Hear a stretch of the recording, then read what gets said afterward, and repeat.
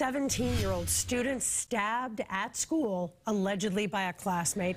And tonight we're learning more about what led up to the attack. Police say a 16-year-old student at Brockton Therapeutic Day School is in custody.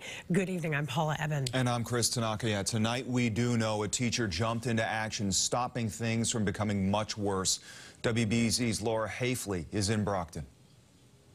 Student was stabbed in the neck. Students were locked down in classrooms at the Brockton Therapeutic Day School after police say a 16-year-old student stabbed a 17-year-old near the school's gymnasium. I'm being told that they're holding the student down, the one that had the knife. According to school officials, a staff member stopped the violence while a school nurse jumped into action to help. I want to commend first our nurse who administered first aid right away.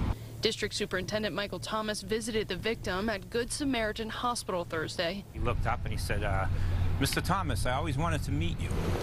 The Brockton public school system faced another tragedy earlier this week when a 14-year-old student was allegedly killed by his stepfather. And our kids are going through very difficult circumstances, and it's our job to support them and support our teachers. The school on Warren Avenue provides specialized instruction to 3rd through 12th graders who are in need of special education services. Brockton Mayor Robert Sullivan promising help for grieving students. We even have our wellness team in there with comfort dogs as well. And thank God a true tragedy was avoided.